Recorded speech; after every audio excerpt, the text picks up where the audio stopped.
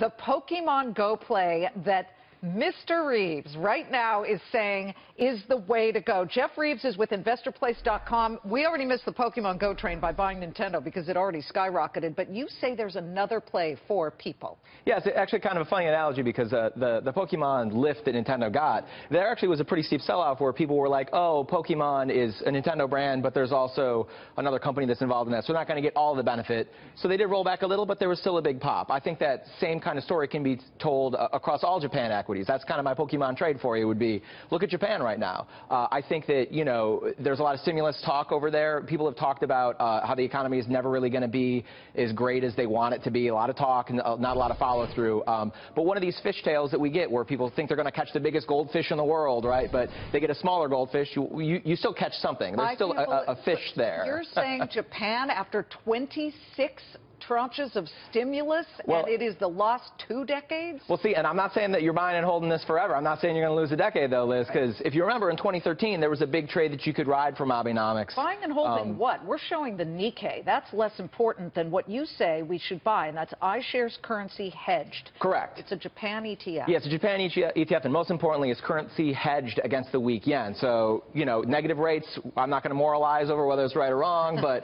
you know, I think it's universally true that the yen is just going to have a hard time rising with all this easy policy out there. Don't fight the tape. Yeah, so if you're going to be where the stimulus is and you want to hedge against a weak yen, there are worse trades out there. Jeff, I have to ask, because we have Amazon pretty close to all-time record highs. Facebook looks really strong, the so-called FANG stocks. Do you like any of these right now, or are they too rich at the moment?